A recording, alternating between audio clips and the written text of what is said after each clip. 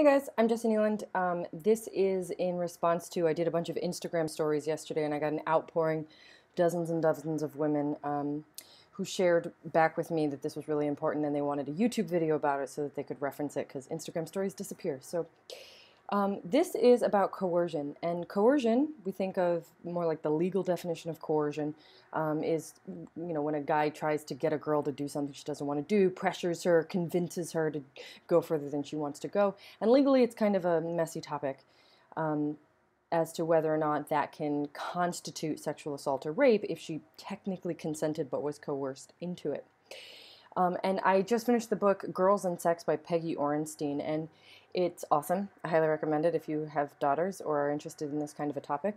But basically the idea that we are taught that it's our job as women to resist. And as girls, as we're growing up, especially as teenagers, as we're sexually experimenting and all that, we're taught that it's our job to resist the advances of boys and men. And that their job is to pressure us to try to get us to do stuff, and our job is to resist. That's the dynamic that our culture has set up for us.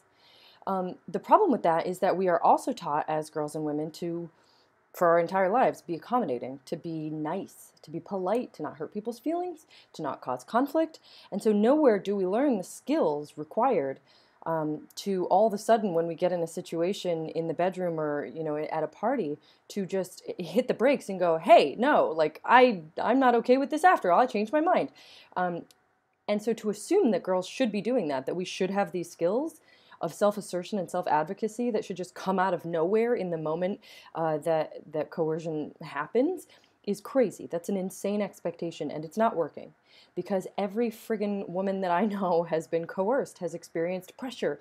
A lot of them wrote back to me that 100% of their sexual encounters across their entire lifetime have included pressure and coercion. And then we wonder why we struggle to feel pleasure in bed. We struggle to feel sensation. We struggle to be really turned on because we weren't bought in. Coercion is, we do a favor, or we do something to get out of conflict. We do something because we feel like we should, or at this point we'd feel guilty not to. And that is not the same thing at all to being really turned on and really wanting to do something. And so the conversation around consent is, it should be enthusiastic and explicit, but then what if you say, I'm not really into it, and then the person, your partner, keeps going, well, come on, I mean, just like this, what think about that, I mean, why you're here, I feel like blue balls, like, all those different things. It can be whiny, it can be pleady, it can be really nice, it can be very flattering, it can be like, oh, but you're so sexy, I can't help myself, it can be all of these different things. That's all coercion. That is all pressuring someone to do something she doesn't want to do, and if she says yes, she's probably going to feel really yucky about it afterwards, or at least confused or conflicted, and certainly not have that really deliciously turned on experience that women are desperately craving and wondering why they can't have. So a few things to talk about here are that we, as girls, are taught to be nice, to be pretty, to make other people comfortable, and that other people's experience of us is more important than our own experience of ourselves. So you better believe we find ourselves in situations where we were just being nice, we were just being polite, and now it's getting like a little awkward. But oddly, it's not awkward for the guy if you say, if you pressure me anymore, you're like walking into sexual coercion territory. He doesn't feel awkward, he feels mad. His feelings are hurt. And then, it goes right back to the girl. And she's like, okay, I shouldn't have hurt his feelings. I have to make this right. I have to apologize. I shouldn't have said that. So it's always, always on us. The established dynamic between men and women, especially when we're younger, is that it's his role to push, and it's our role to resist. But if we get mad at the way he's pushing, or if we're upset about that, or we stand our ground or whatever, it's not like they just go, oh, God, I'm so sorry. I didn't realize that you didn't want to. You said you didn't want to, and I didn't realize. My bad. No.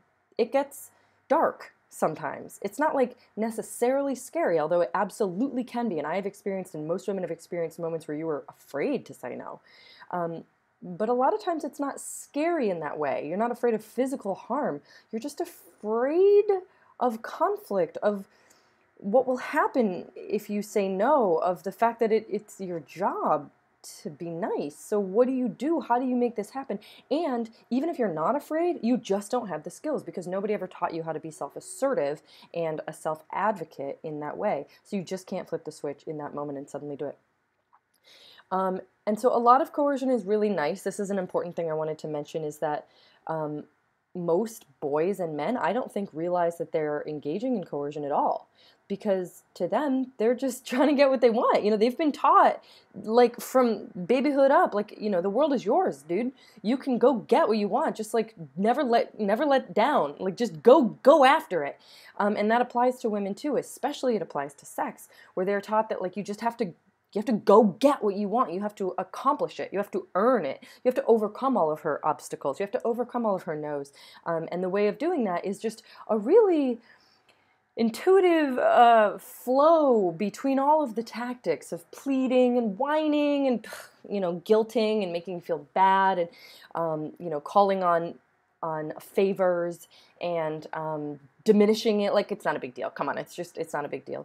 And a lot of shaming, like, you know, telling her what it would mean one way or the other, threatening the relationship a little bit.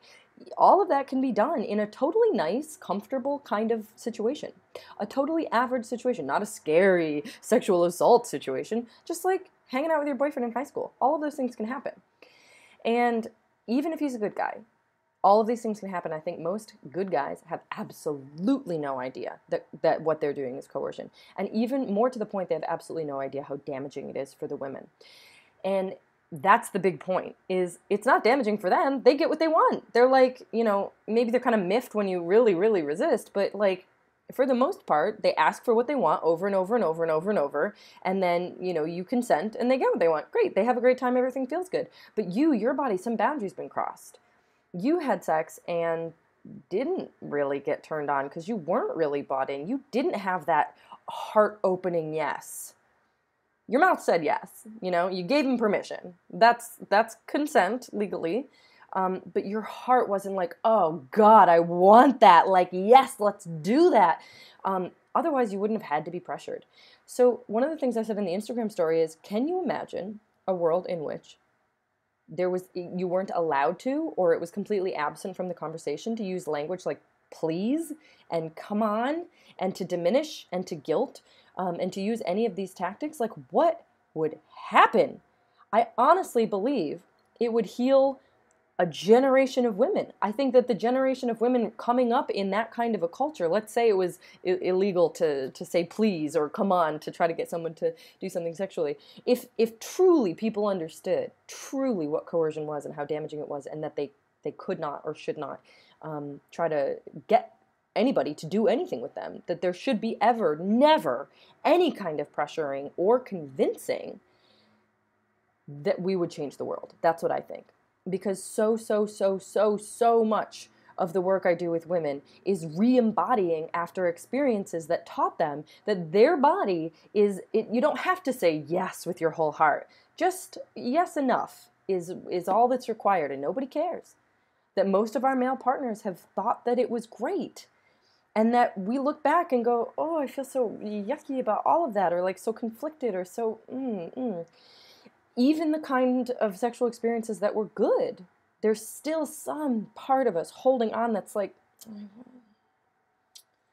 I had to be convinced to do that. And when you're convinced to do something, your heart isn't giving that full yes. And positive sexual experiences that are fully embodied, where you're actually in touch with your sensations, and you're actually allowed and able to connect to the pleasure and orgasm and to the feeling of how good everything is, all of that requires a wholehearted yes, not being convinced or coerced. And so the thing is that I think so many boys don't realize that they're doing this, and that I don't know how to change the conversation. I don't know any teenage boys, but I do believe that there's an idea out there that if you just teach young people respect, that's enough. And I fucking disagree. I don't think that respect is enough, the same way I don't think teaching a girl to be assertive is enough. I think you need to teach a girl to be assertive when it comes to coercion with boys. I think you need to teach her to be a self-advocate when it comes to being pressured in terms of sex, you also have to teach her what it feels like to actually tune into an open-hearted yes, to explore her body by herself so that she knows what feels good and can tell the difference between what felt good by herself and this other thing that's happening with this guy right now. Because those are things that matter. And when you don't talk about sex, you only talk about respect and assertion in general. You miss this entire behind the closed doors realm of life. And it is so damaging. And when it comes to pressuring for boys, it's not just respect women, because I know so many really good guys who respect women, who really, they believe they're really advocates for women's rights. And they also, many of them, most of their lives have been pressuring to get what they want in bed. They've been convincing, they've been pleading, they've been holding out, they've been coming up with reasons why she would like it and negotiating. And it shouldn't be like that. It just shouldn't. So there's a huge difference between teaching a boy to respect your mother, respect women, and actually teaching him that it is not his job to pressure someone into sex or into anything. And that, in fact, the moment he has said please, or the moment that he has said come on, he has already stepped over into coercion. And that already he has taken away the possibility that this girl or woman is going to actually be able to be embodied in her body, experiencing all that pleasure, experiencing as much of a good time as he's going to, as he wants to, that you have stripped her of that possibility the moment you say, come on, or please, or, just a little, or you diminish it, or you guilt her, any of those things. Convincing a girl to go further, or to try something she wasn't originally into, like, a threesome or anal or a blowjob or whatever it is, all of those things are incredibly damaging, and it is not respectful. Because if she's on the fence, respectful goes, let's talk about that. That's interesting. What's on both sides of that being on the fence? How are you feeling? What are you thinking? What do you want to happen? All of that is respectful. But to go, you're being stupid or silly, or even just totally not talking about it, just totally ignoring the issue altogether, all of these can be really disrespectful ways of convincing a woman that she's crazy, subtle gaslighting, subtle guilting. This shit is so damaging for us. And so I made this whole post, and I just got all these women being like, yep, this is my sexual experience. This is my sexual history. You hit the nail on the head with this. And so I guess that's all I have to say, because I don't really know where to take it from here. I'm going to continue thinking about it and writing about it. But I'd like to hear your thoughts, because how do we teach this to people, that a boy's job is not to pressure and a girl's job is not to resist? We'd have to change the entire dynamic of, like, a girl trying to preserve her purity, and abstinence education, and this idea that men are horny, hormone-riddled creatures, and women are, gentle and pure and don't have those same feelings. We would have to change everything.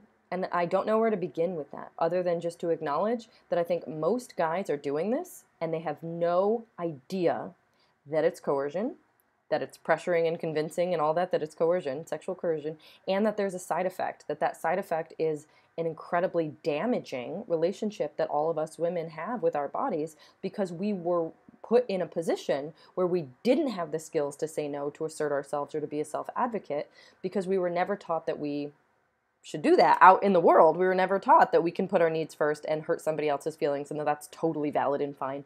And also that in those moments, we are sending ourselves a message, and we are sent the message that our bodies just don't matter as much as the guy's body does, or that the guy's needs matter more than our needs, and that it's our job just to make him comfortable, and at any risk or cost or whatever, and that's how we end up in these situations. So I'd love to hear your thoughts on where to take this.